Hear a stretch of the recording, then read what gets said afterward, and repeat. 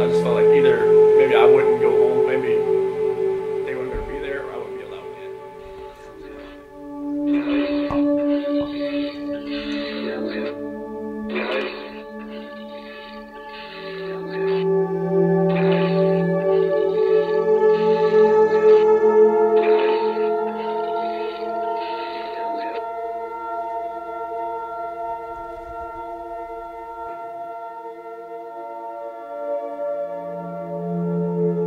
Examine Jessica's death, the search for her killer, and the trial of the accused. In episode 1, we covered the 14-month investigation that culminated in an arrest.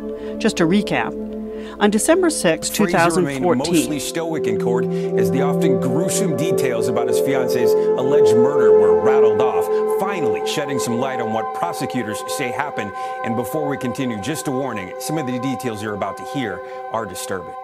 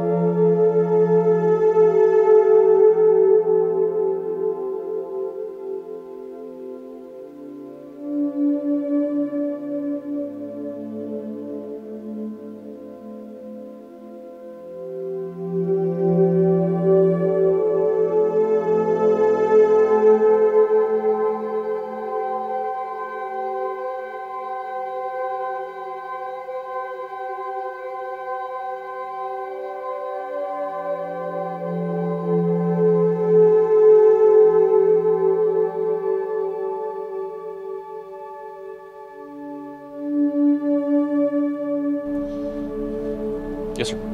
Were any social media rumors really disruptive to your process? All of them are disruptive to our process. And I don't say that crassly. When we are out, when Dave and his team are out conducting interviews of witnesses, and an individual's memory might be tainted by something inaccurate that they read on a social media site, that causes us to think, okay, how much do we really, how much is true of what somebody's saying? What did they see? What do they hear? Or what are they surmising or guessing because of something that they read on social media? Yeah.